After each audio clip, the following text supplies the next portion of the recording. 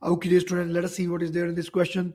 The gravitational field strength at the surface of the Earth is 9.8 Newton per kg. The use of this value to calculate the weight of an object above the surface of the Earth is a paradigm shift in our understanding of gravity, an attempt to model gravitational field, an outcome from a peer review, an approximation used for the estimation purposes only. I think the answer will be D because that seems to be the most suitable. Let me explain you. What is my understanding of this question? They are saying that the gravitational field strength at the surface, like in the formula, you have to use the radius of the Earth, which is like 6,400 kilometers to be very precise. So that value is used, and you would be getting the value 9.8.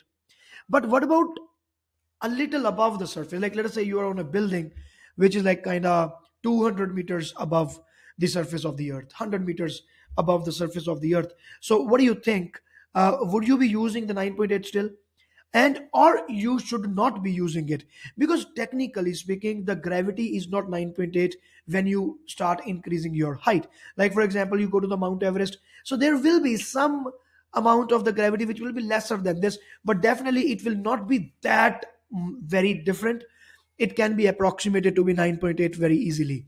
So we can clearly say that if you want to find the weight of an object above the surface of the Earth and you are still using 9.8, which is the gravity only at the surface of the Earth, clearly it is an approximation used for the estimation purposes only, that much should be the force with which the Earth will be pulling you towards the center of the Earth. So that could be the force. So clearly in this case the answer will be D. A, B, C do not make any sense. They are really vague. Like the peer review, it has nothing to do with it. An attempt to model gravitational field, it has nothing to do with the weight. Yes, it could be an attempt to model the gravitational field, but that is what is the work done by gravitational field strength itself. Why do you want to find weight? B is wrong.